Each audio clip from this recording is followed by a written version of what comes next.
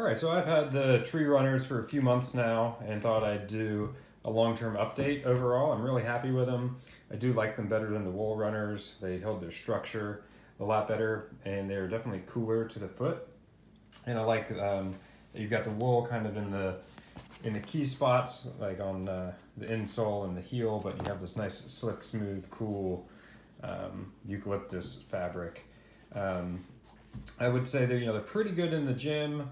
And they're pretty good for running. I think they're actually better for actually running than the wool runners. You can see getting a little bit of I don't know what you call that, but like some compression there on the foam. That was, I think, worse on the wool runners after about the same amount of time. But yeah, still really springy. I've put a pretty good amount of wear on them. Some running, some gym use.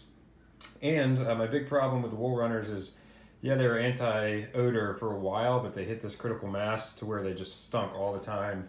I tried, enzyme cleaners, everything, couldn't get it out. These wash really well. Sometimes I'll just wash the insoles, which are quite nice. So yeah, I like that they hold their shape better. They're great for travel. They're easy just to throw on. Even tied, they just slip on pretty well.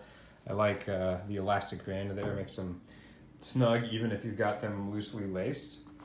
And they've stayed pretty clean for being white. I haven't babied these, although I did treat them with like a durable water repellent. I'll link that down below, as well as some of my other awesome favorite items. I definitely appreciate people checking that out for any Amazon shopping that you're doing. So yeah, pretty cool.